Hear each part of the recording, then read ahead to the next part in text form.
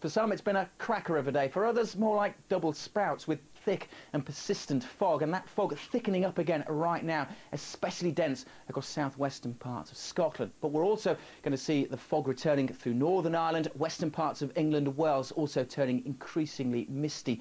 The fog, not such an issue further east, more cloud here and a few showers, and a chilly night with temperatures where it stays clear on the floor. Ice could be a problem as well, as temperatures, well, stay around about freezing through the night. There'll also be some strong winds blowing across East Anglia and Kent, not helping matters. Almost anywhere, in fact, it could turn icy. We've had some rain showers through the day and temperatures will quite widely fall down to freezing or below.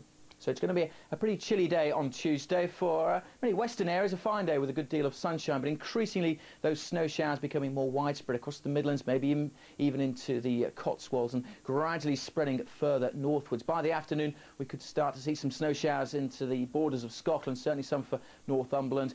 We'll keep the snow showers coming in across Lincolnshire, especially up over the Wolds. And really throughout the day, those snow showers will keep getting blown in on a fairly brisk wind across East Anglia, maybe some for the home counties, perhaps even a dusting in the London area.